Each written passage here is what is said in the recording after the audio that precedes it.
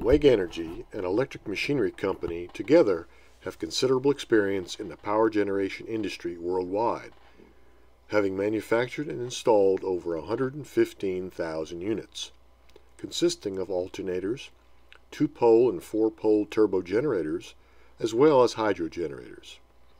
Power South Energy, a client of electric machinery, has been relying on one of these turbo generators for a unique method of meeting peak power demand called compressed air energy storage, CAES.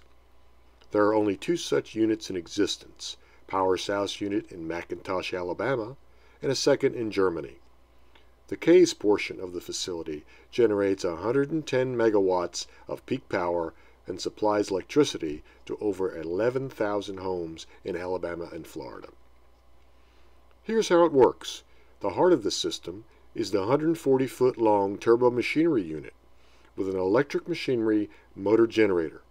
On one side, a low-pressure compressor, intermediate compressor, and high-pressure compressor work to produce air to store in an underground salt dome.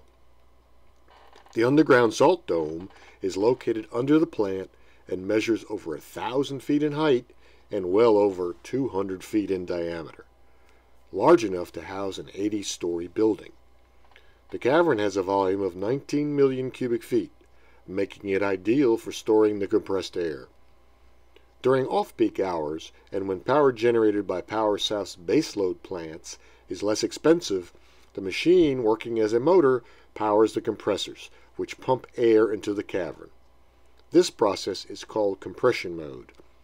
At full charge, air pressure in the cavern reaches nearly 11,000 pounds per square inch. During periods of peak power demand, the process is reversed, putting the plant into the generation mode.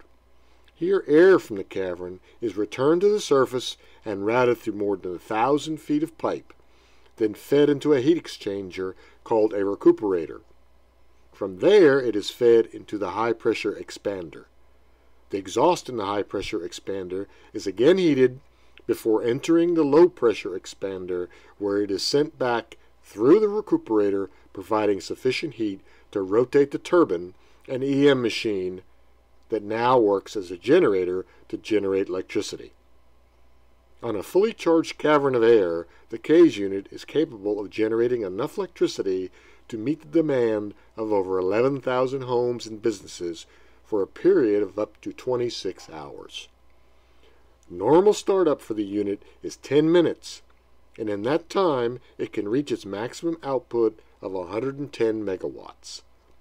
A dispatcher controls both the plant's compression and power generation cycles via microwave from a remote location 90 miles away.